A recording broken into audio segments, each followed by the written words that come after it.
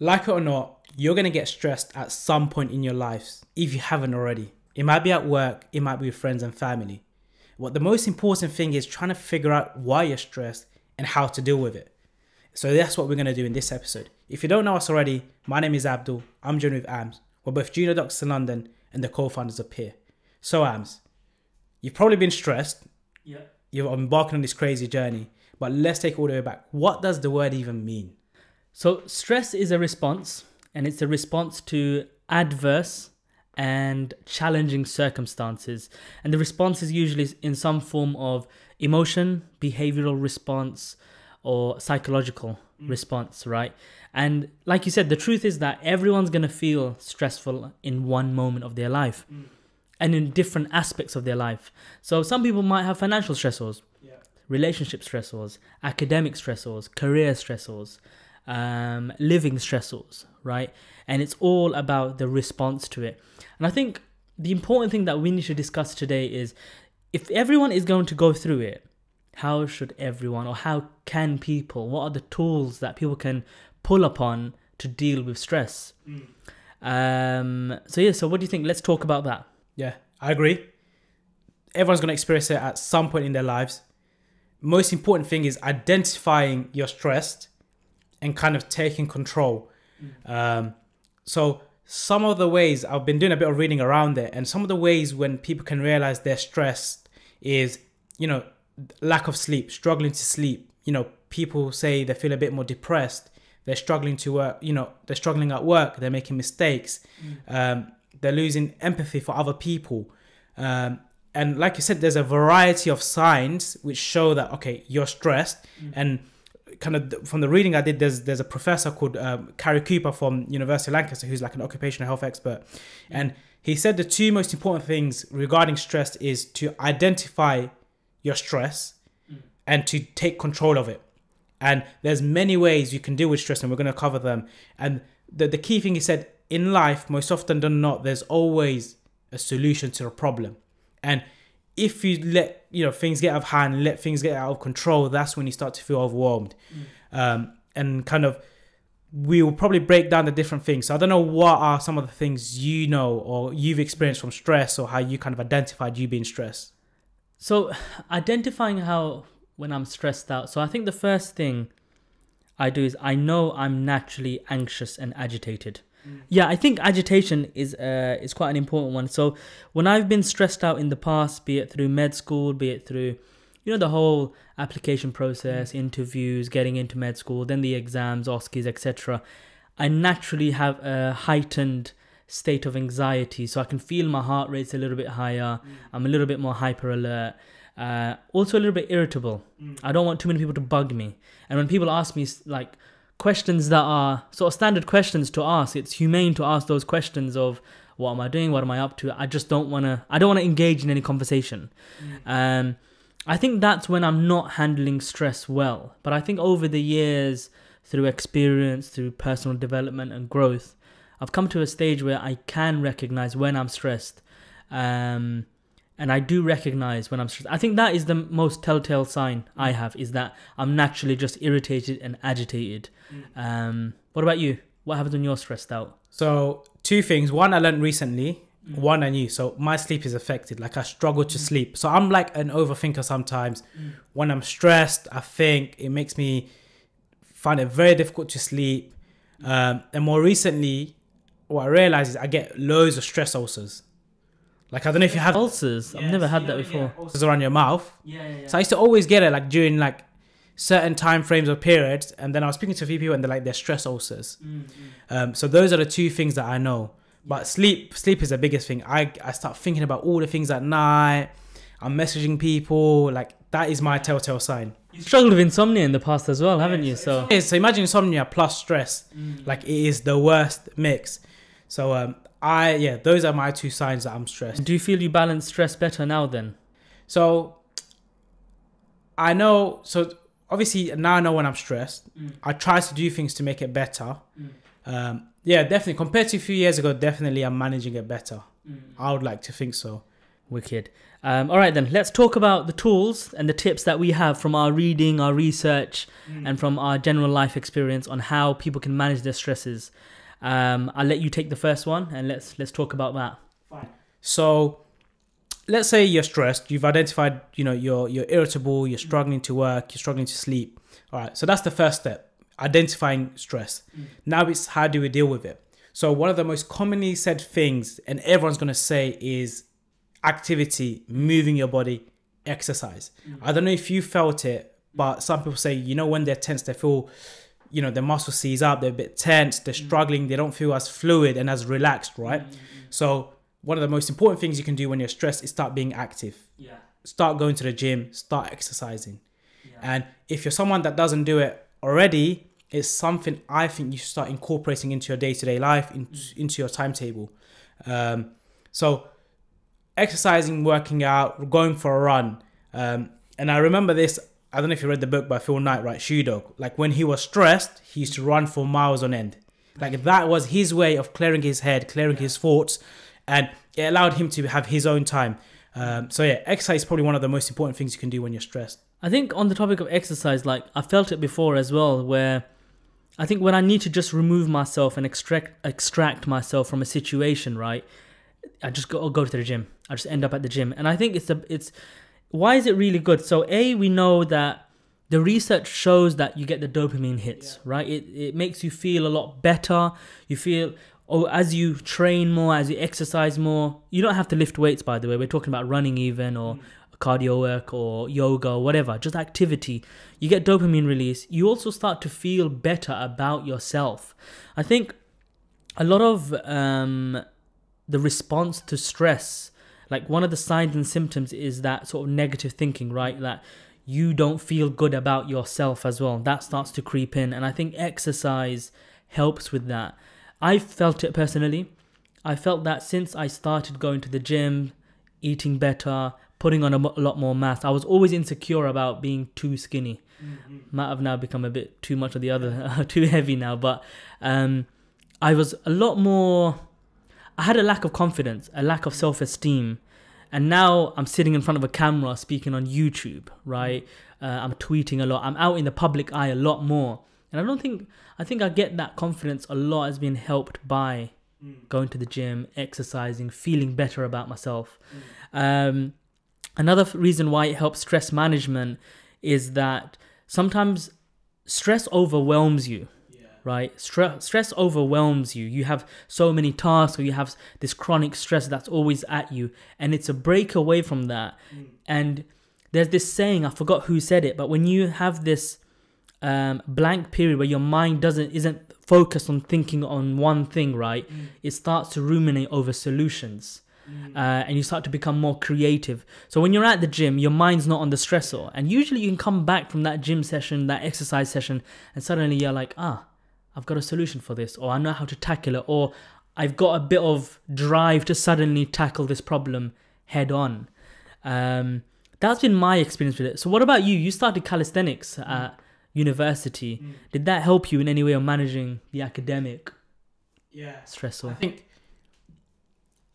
so it's probably what you said. It's like I enjoyed it. So what I did gym, like weights and stuff like that, and I didn't like it. It felt unnatural for me. I wasn't a big fan of it. Then did calisthenics, and then I did think it helped with stress, because even the walk to the park or the outdoor gym allows you to clear your head. You're thinking about, okay, this is what I'm going to work out.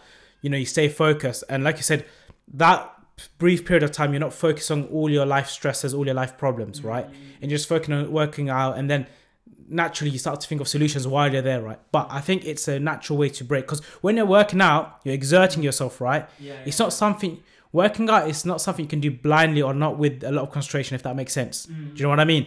And maybe that in itself is why you're not thinking about your problems, and you feel a bit more relaxed, and kind of take yourself out of the situation. But then it goes on to what you said earlier, is you feel overwhelmed. I think one of the main things with stress is the loss of control.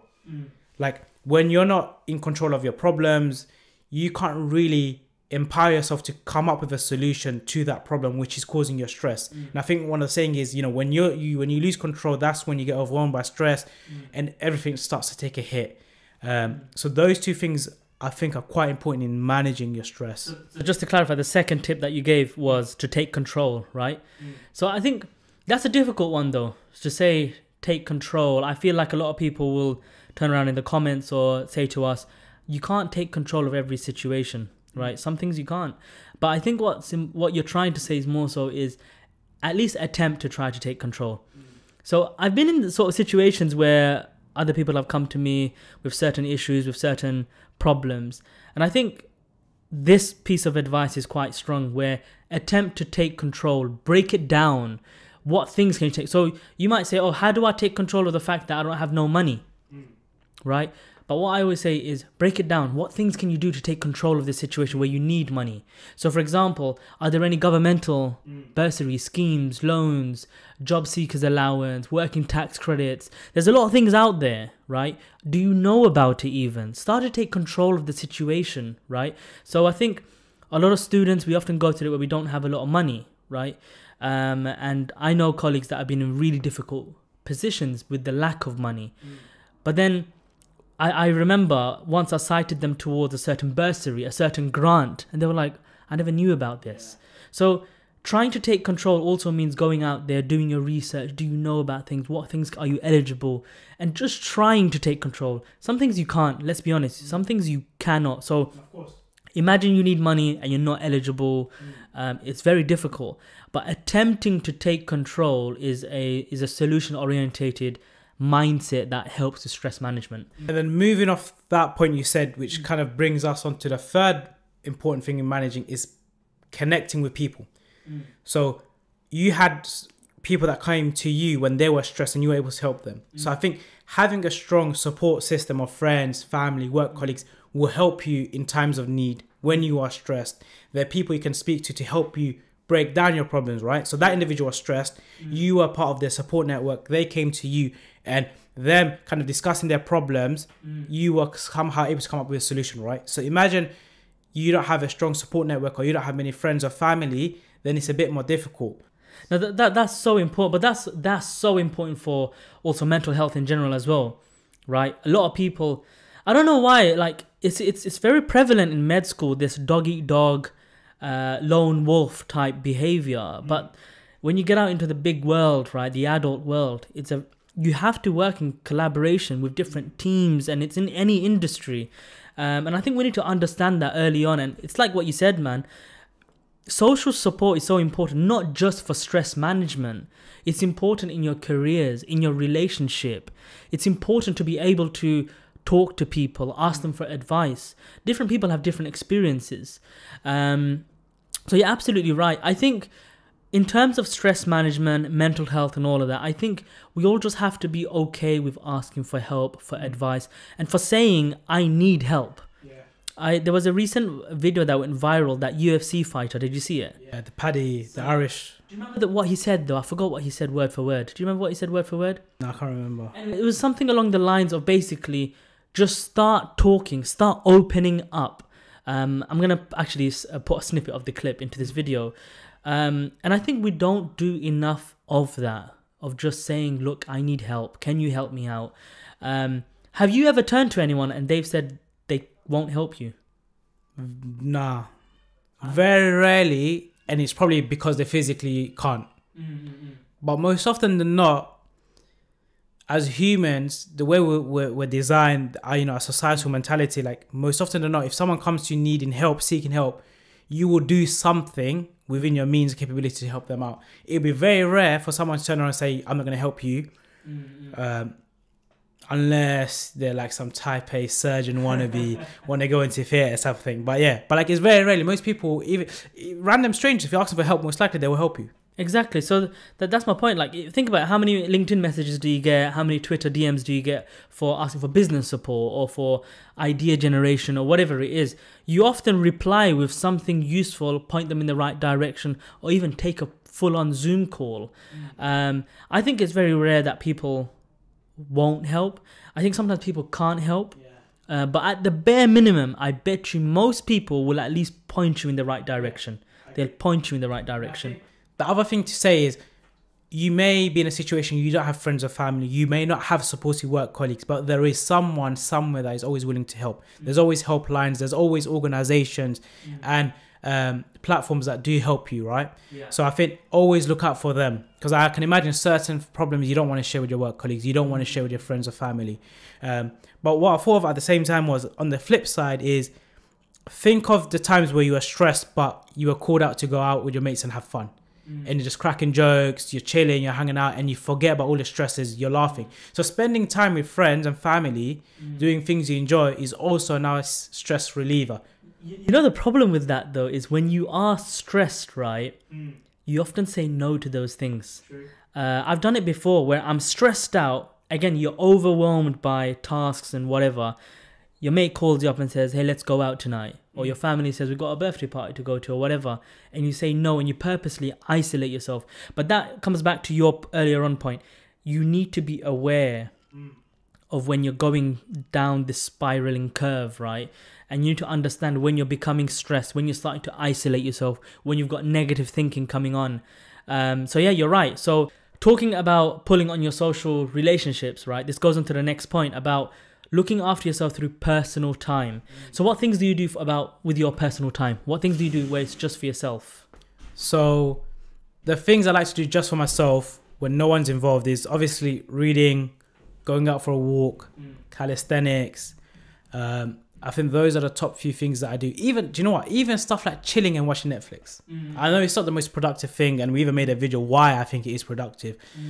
But that personal time, it's just me by myself. I get to do whatever I want, something that I enjoy, is super, super important. 100%. So this is a bit of advice to the people who are doing intense projects or whatever, right? I've done that. I've done it where I've worked flat out and that's all I've done. I've said no to friends contacting me. I've told family, no parties, no nothing. All I'm going to do is eat, sleep and work.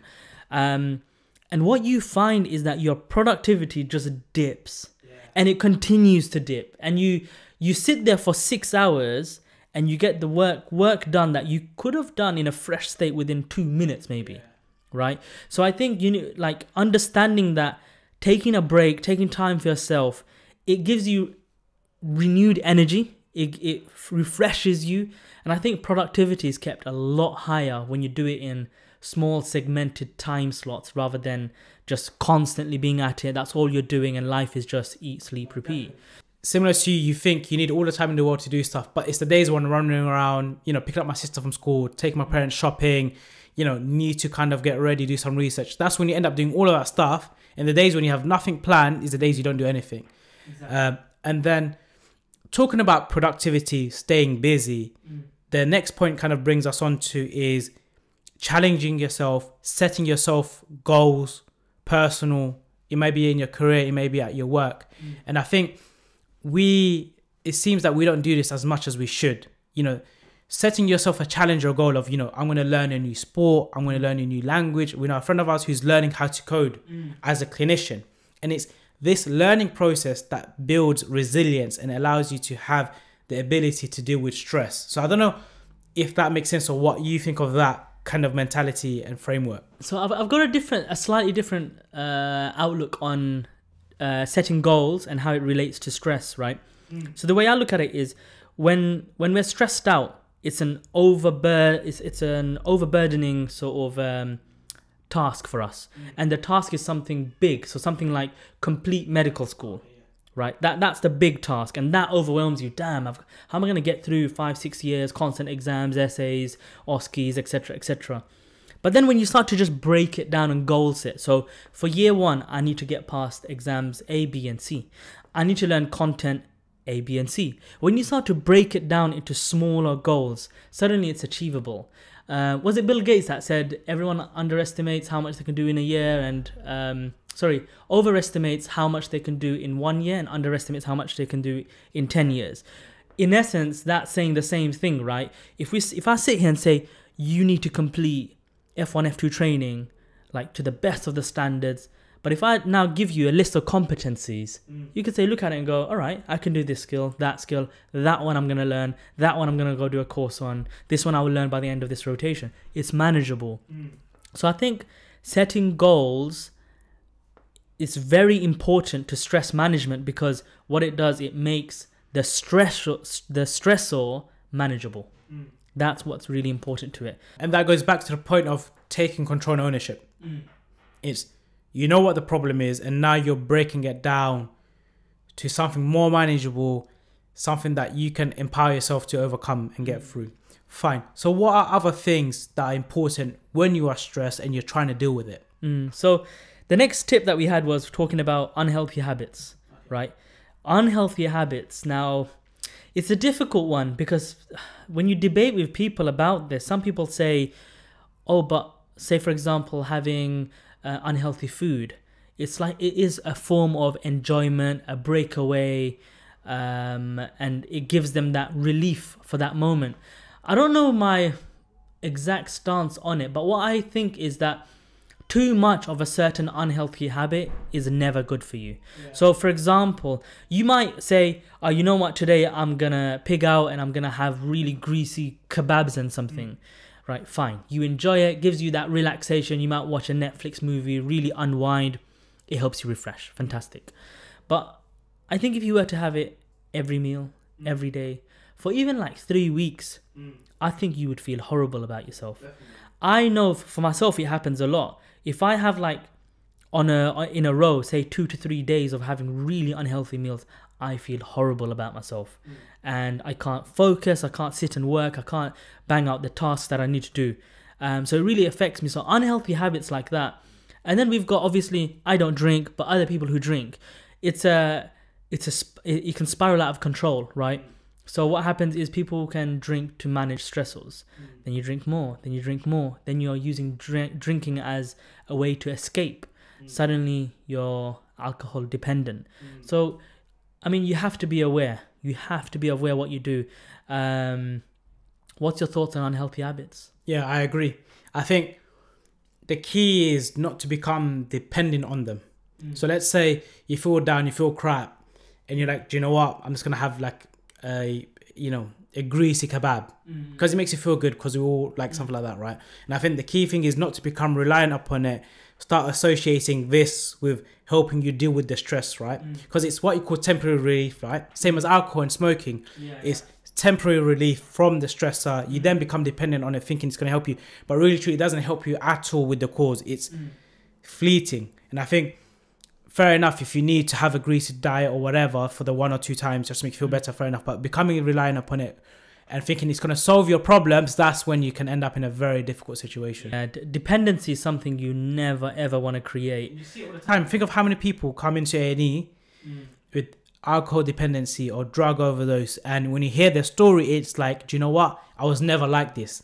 You know, you hear people that were lawyers, you know, that have a high-flying accounting job, something happened at work, they start losing their family, ended up getting divorced, turned to drink and, you know, alcohol and drugs, now became dependent, and now in hospital, right? Obviously, this is a long story, but like, depending on them for your stress relief is obviously very, very difficult.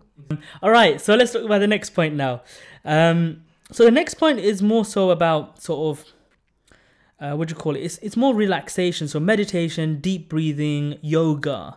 Why do you think that works? Why does that work? We've seen a lot of people say they do that and it helps them, especially a lot of CEOs and founders of companies. They say, I have a morning meditation routine. Why does that work? I think it's the same as what you said, what happens when you go to the gym, right? I think it's that moment in the day where you pull yourself out from the situation you're with, from the life you're living, or the day-to-day stresses of life. I think you are consciously removing yourself from this environment, which might be work, which might be, you know, your personal life at home or whatever, and you're just focusing on yourself or just the core things, which is, you know, deep breathing exercises or yoga or mindfulness, right? Whereas if you don't do that, the whole day you're just thinking about things, you're caught up in the way of life, right? There's always one thing or another that needs to be done. There's, you know, there's an overwhelming number of to-do lists and tasks, right? So imagine you take a 5-minute break and you're just like, do you know what? I'm going to take myself out of this situation. I'm going to take deep breathing exercises. I'm going to clear my head. So I don't do yoga and I don't do meditation, but the deep breathing bit, I do something similar to it. So when I'm really stressed out, especially in circumstances where I need to make a decision, I do this thing quite a lot where I literally step back and I would just maybe sit and I would just think. I don't know if I'm consciously deep breathing or whatever, but I'm definitely just pausing for a moment and just trying to contextualize everything so I can make an appropriate decision. But you're right, pausing and just to become aware of yourself is a very powerful tool to managing stress. Let's talk about the next one. And this one I'm really interested in speaking on about, actually. The power of positivity, optimism. I really love this point. This point is so important to me as a person for stress management, right? So in any project, in any life endeavor, whatever it is, whether it's your marriage, your family, your med school, your academic life, your career, your startup, I find that optimism is such a good driver to managing stress, because I find that you've got this almost invincible attitude towards any problem can come my way, I will solve it. And it then draws upon, the other tools we talked about, taking control, setting goals and challenges. All of that comes together underneath, and it's driven by positivity and optimism. I'll challenge anyone who's watching this video to beat me for positivity and optimism. You could throw anything to me and I would say, you know what? I will try to see the silver lining to this, to beat this challenge, right? And I think that's what drives me when I'm working on Peerr, this podcast, YouTube, my career. Like, a lot of it is unknown. Like, we're not in a training pathway right now. It's very unknown, but I'm very optimistic about where I want to go. And I firmly believe I'll get there. Who knows whether I will or not. But the fact that in my mind, I'm optimistic, I'm positive, and I believe I will get there. That's my thoughts on positivity. What's yours on that? I agree with that. And what I'd like to throw in is gratitude. And I remember I made a tweet about months ago. The act of gratitude, being grateful and thankful for what you have. And I think a lot of things, the saying, like, you don't realize how important it is until you lose it, right? So gratitude, right? Being thankful for the things we have, the saying of, you don't realize what you have until you realize it. You lose it, and you take things for granted. Once you realize that. So one example, my reg when I was doing surgery was, you're annoyed, you're getting bleeps left, right, and center. And then he's like, why don't you see it in this light, which is you went to med school, you qualified, you're training, you're an F1, you're on a surgical block. Every time someone bleeps you, they need your help. And you're the only person in the whole hospital that can do what needs to be done. They have no one else to turn to, right? And then he's like, you should be grateful for the fact that you are a doctor. You got from medical school. Think of how many people want to be in your shoes. Think of how many people are willing to give an arm or a leg to even get into medical school, let alone get through it, right? And I think the act of gratitude, being positive, is a very important thing when you're stressed. You might be having financial problems, but at the same time, you might realize that, you have a loving family, you have a supporting family, you might have a wife and kids that, irrespective of your financial situations, are there and support you, right? You might have a roof over your head, you might have food. So gratitude, positivity is very, very important, I think. The research also shows that gratitude is so important as well, and history shows it. So as Muslims, right, we're taught from the past, right, that we should be looking at what we have and what others don't have. So a lot of us might say, we really desire, let's say, it reminds me of that image, actually. Remember that image? I don't know if you've seen it, where it shows a guy who's on a cycle and he's looking over and he's like, I wish I had a car. The guy in the car is looking over at the Lamborghini and saying, I wish I had a Lamborghini. But then there was someone who's not even got the capability of being mobile, who's looking over saying, I wish I could be mobile. We shouldn't be looking over at the people who've got more than us. Yes, for inspiration purposes and motivational purposes, right? Because it can fuel that optimism. But for gratitude purposes, we just need to look over on the other side and say, damn, I've got this and that person would kill for this. Like health. Health is probably one of the things that I'm most grateful for, especially as a doctor, because you're in work and you see the people who've got like for example, sickle cell. It's something you live with, and the pain that you go through and the repeated attendances to hospitals that you have to attend when you're in crisis. Health is one of the things that I am so grateful for, and I think a lot of us can look at that and say, you know what, I'm really grateful for my health right now. Yeah, optimism, positivity with gratitude is really important for stress management. for sure. Definitely. So another big one, and we touched on it before, is understanding that you can't control everything. There are certain things you cannot change. It's impossible. Yeah. And it's understanding that and basically realizing, or kind of having that conversation with yourself and be like, okay, I'm stressed because of X, Y, or Z reasons, but I can't change this, so I'm not going to worry about it. I'm not going to stress over it. Whatever happens, happens. But these are the things I can control. Yeah. And I'm going to focus on that. And I'm going to focus on trying to figure that out. And then overall, hopefully your stress decreases or you find a solution. So I think understanding that not everything is within our means, within our control, and making an active effort to focus on the ones you can control. I think that is so important. I actually recently told someone that. I said, look, in life you have things you can control and things you can't control. And the situation we had was discussing a certain circumstance where the person was worried about the other person's response. And I was like, you can't control the other person's response. You can control what response you give and how you respond to the situation. So just focus on that, because you will never, no matter how much you try, you cannot control the other person's response. So I completely agree with this. Things in life you can control, things you can't. Focus on what you can. So for sure. The last and final tip, we've covered everything, and I'm a big fan of this, is sleep. I love sleeping, probably more than the average Joe. But on a more serious note, it is important. Sleep is super important. Like, we know after a night shift, once you're deprived of sleep, how groggy you are, how less alert and orientated you are, you're more irritable.